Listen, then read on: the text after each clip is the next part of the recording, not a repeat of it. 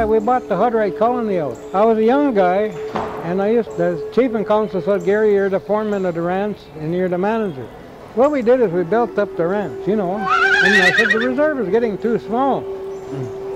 So let's see if we can buy some land. One native fella said, I think the Hutterites can sell to you guys because they're not getting enough grain. You guys got lots of grain, but they're not getting enough grain out of their wildwood area. So they'll be happy to sell to you guys if they can. So I said, let's talk to them.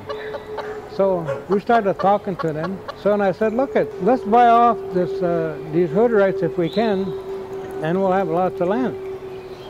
And that's what happened. And Hutterites are happy to buy land where they can get good grain. And we were happy we got land so we can have more livestock.